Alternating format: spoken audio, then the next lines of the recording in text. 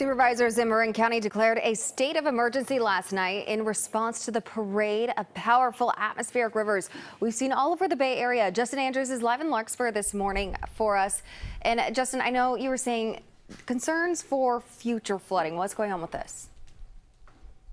Well, yeah, that flooding is the concern this morning. That's also why on last night, the Marin County supervisors, they voted to declare a state of emergency because they fear that flooding. But this is all to help them get extra costs from the state and also federal funds to help pay for the damages that we've seen over these last storms. And let me tell you, the damage is pretty widespread, really across the Bay Area, but specifically here in Marin County. Here's video from yesterday in Nevada where a tree crashed onto this home. And if you look at the video here, it's a pretty massive tree and it took out a good chunk of the home. There's some damage to this house. We also saw flooded streets, mudslides, coastal erosion, fallen trees, power lines, pretty much any damage you can think of. We've been seeing it. Stinson Beach got battered the hardest, according to the county here in Marin, where 22 buildings were left damaged and another 45 structures had water damage to it. Keep in mind, some of these could be homes. Marin County Fire Chief says there's about $15 to $20 million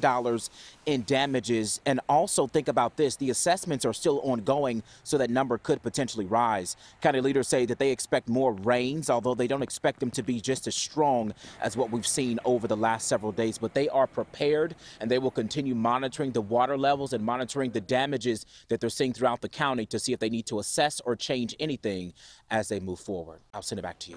All right.